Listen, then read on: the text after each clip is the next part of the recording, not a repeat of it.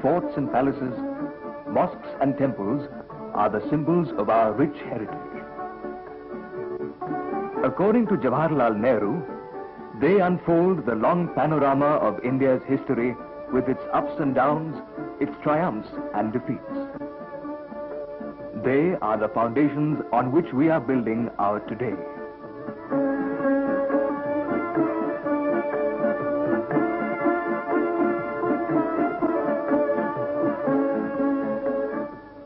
The Red Fort in Delhi, once a citadel of the Mughal power, is also a symbol of India's defiance of the British Raj. India's first war of independence started on the 10th of May 1857. Indian sepoys revolted in Meerut and marched to the Red Fort to rally round Bahadur Shah Zafar, the last of the Mughal rulers. Bahadur Shah was proclaimed the Emperor of Hindustan. For 4 long months, the Indian soldiers displayed exemplary valor and defended the city. The enemy had to fight for every street, every house, every inch of territory. The British recaptured Delhi.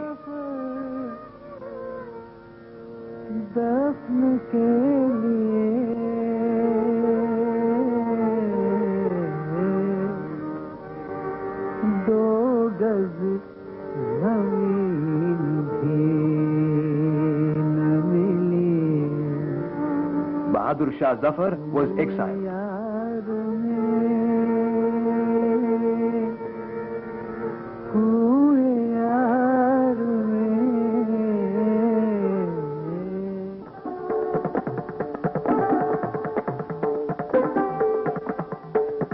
Even after the fall of Delhi, Rani Lakshmibai of Jhansi continued India's fight for freedom here. The valiant Rani was killed in action.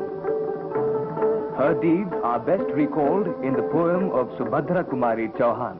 चमक उठी सन 57 में वह तलवार पुरानी थी, बुंदे ले हर बोलों के मुंह हमने सुनी कहानी थी, खूब लड़ी मर्दानी वो तो झांसी वाली रानी थी, बुंदे ले हर बोलों के मुंह हमने सुनी कहानी थी, खूब लड़ी मर्दानी वो तो झांसी वाली रानी थी.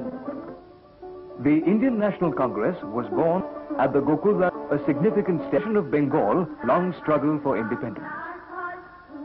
A number of revolutionaries and patriots were arrested during the anti-partition agitation.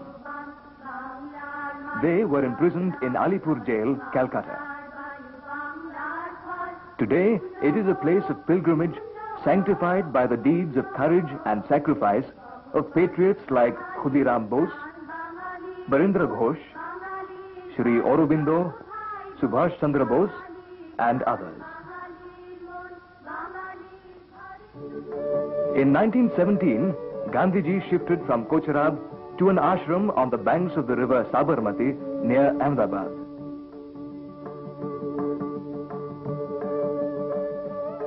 Gandhiji established a center for rural development and vocational training.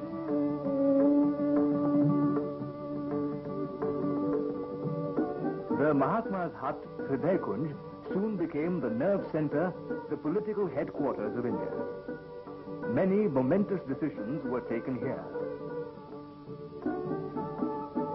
A resolution demanding Purna Swaraj, complete independence, was passed by the Lahore Congress.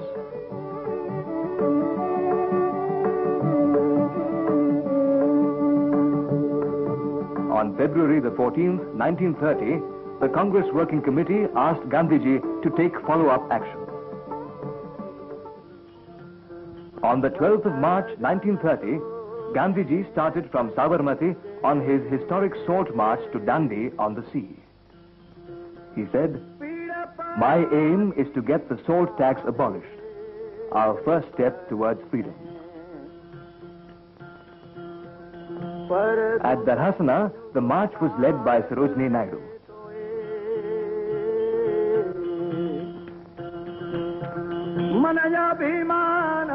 During the salt satyagraha of 1930, Rajagopalachari started on a march from Tiruchanappalli to the beaches of Vedaranyam.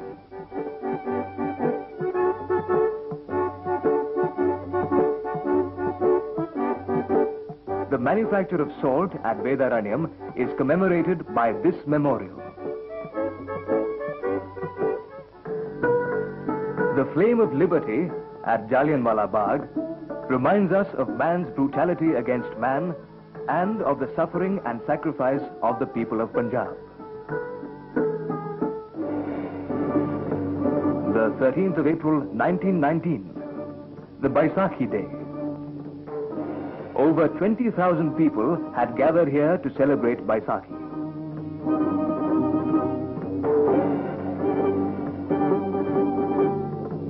General Dyer entered Jallianwala Bagh with 90 fully armed soldiers and without warning opened fire on the peaceful assembly.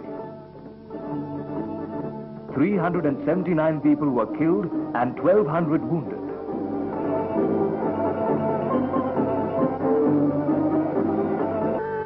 Every year, the nation pays homage to the martyrs of Jallianwala Bagh.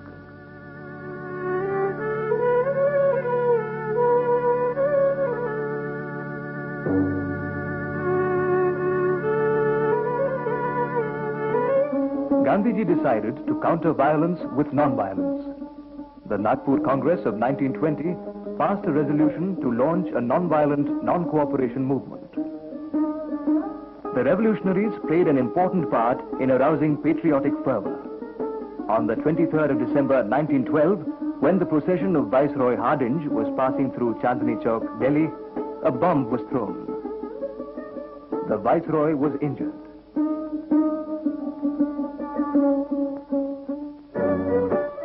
In a quiet corner of Bombay's Laburnum Road stands Mani Bhavan, now dedicated to the memory of the Mahatma. When Gandhiji returned from South Africa in 1915, Ravi Shankar Javeri invited him to stay here. It remained Gandhiji's Bombay headquarters till 1934. In 1917, when Gandhiji was recuperating here from an illness, he learned to spin on the charkha. In 1931, after the failure of the second Roundtable Conference, Gandhiji returned to Mani Bhavan.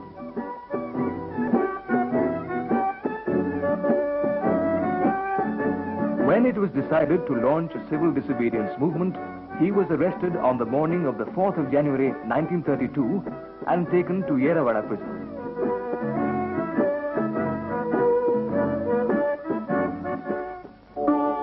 Today, Mani Bhavan is recognized as a research institute on Gandhian thought and rural development.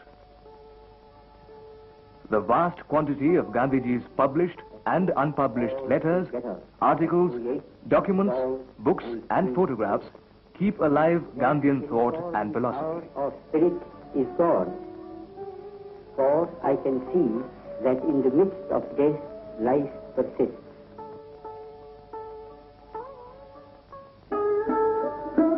Allahabad is situated at the confluence of the Ganga, the Jamuna and the mythical Saraswati. This palatial building, the Swaraj Bhavan, was the old Anand Bhavan, the home of Motilal Nehru. The entire Nehru family was drawn into the freedom movement.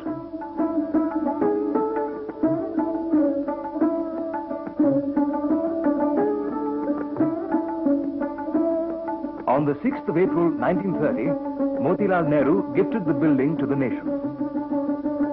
Accepting this gift, the Congress President Jawaharlal said, "Our lives have become part of the larger life of the nation, and we go up and down with it. If that is so, why not share the house also?" It was renamed Swaraj Bhavan and became the official headquarters of the Congress.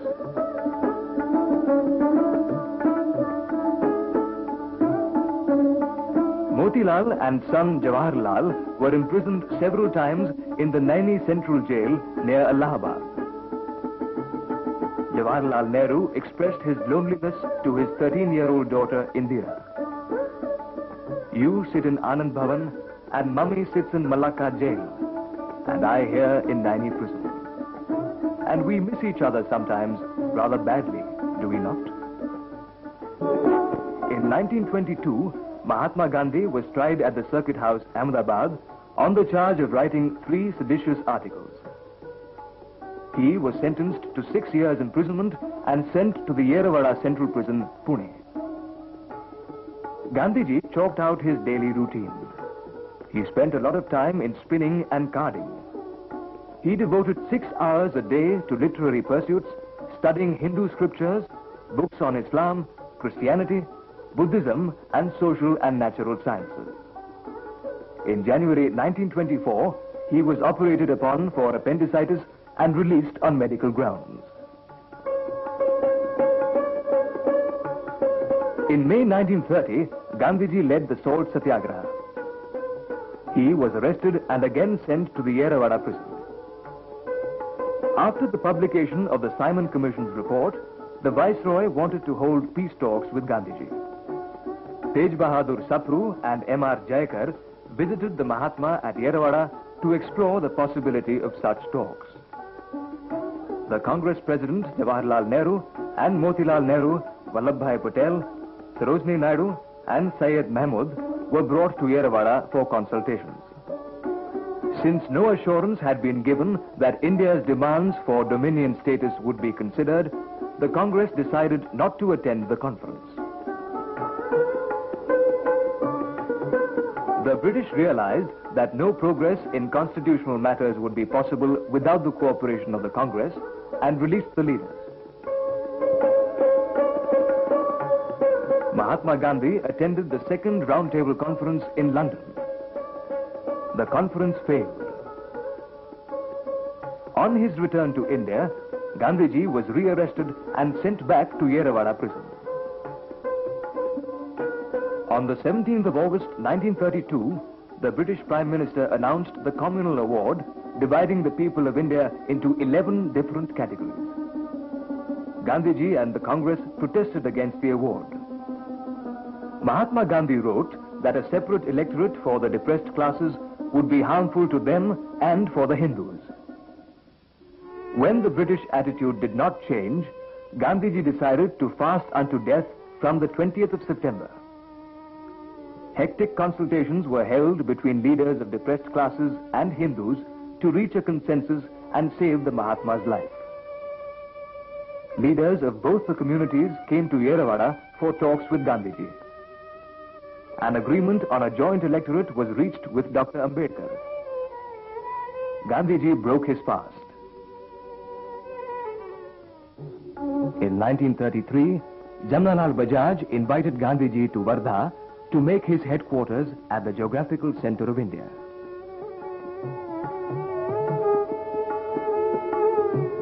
In 1936, Gandhiji decided to live in a village so that his mission would become more relevant to rural India. Jamnalal Bajaj placed his Malguzari village of Segaon at the Mahatma's disposal. Gandhiji renamed the village Sevagram and said, "The greatest of my activities is the charkha. I hold it to be the best part of my service, social, political and spiritual." Sevagram became the unofficial capital of India. All our great leaders and the members of the working committee assembled here to plan their strategy and tactics and to discuss their aims and objectives with Gandhiji. Many of the important decisions concerning the fate of India were taken here. Today, Sevagram and Wardha are silent memorials to the memory of the Mahatma and to the great freedom movement.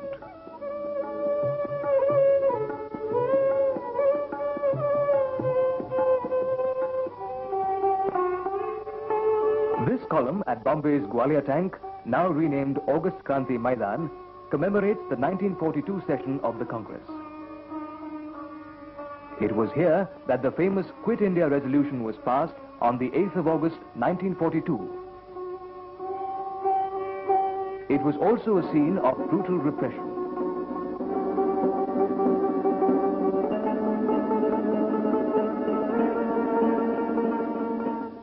On the 9th of August 1942, Gandhiji was arrested in Bombay and taken to the Aga Khan Palace, Pune, for detention away from the scene of action. On the 6th day of his detention here, Mahadev Desai, Mahatma's devoted friend and secretary, passed away. When reports of repression reached the Mahatma, he accused the government for the use of excessive violence. The government in turn alleged that Gandhiji was turning the Congress into a revolutionary party.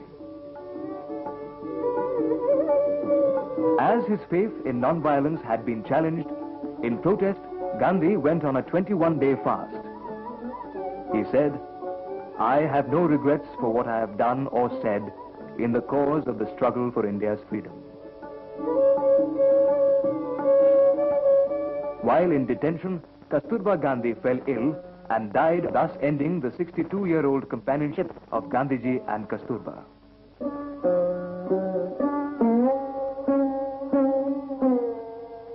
Gandhiji suffered from a bout of malaria.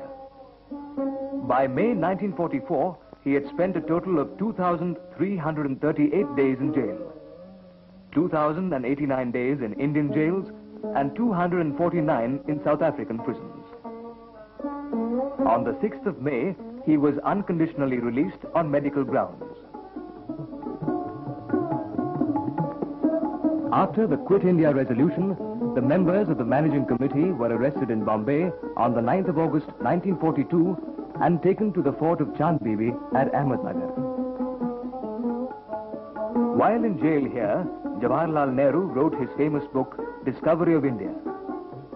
Of his experiences here, Nehru writes, "Prison is not a pleasant place to live in for a short period, much less for long years. But it was a privilege for me to live in close contact with men of outstanding ability and culture and a wide human outlook."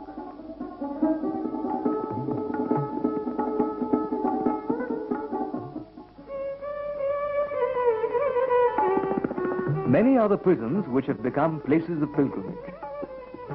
Cellular Jail in the Andaman and Nicobar Islands, Vellore in Tamil Nadu, Bellary in Karnataka, Hazaribagh, from where Jayaprakash Narayan escaped in 1942, Lucknow in Uttar Pradesh, and Sabarmati in Gujarat.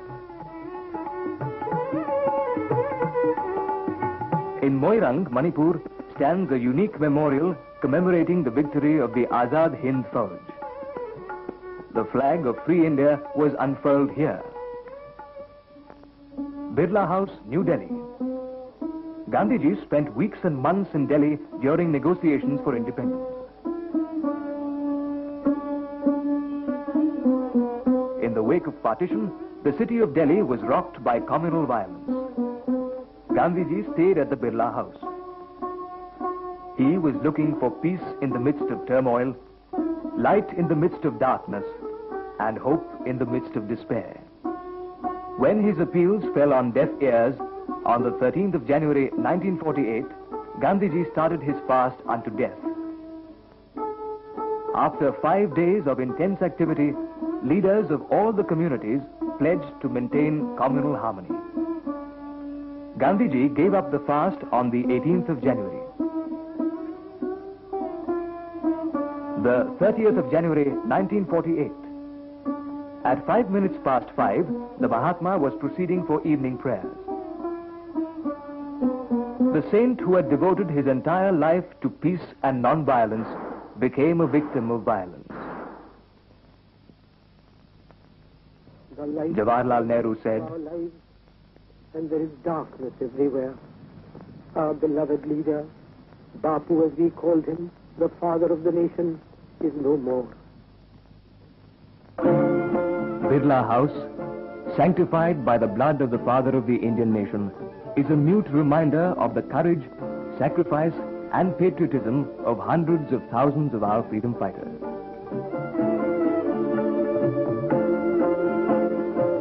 When freedom came on the 15th of August 1947, Jawaharlal Nehru unfurled the tricolour on the ramparts of the Red Fort. A dream fulfilled, a promise kept.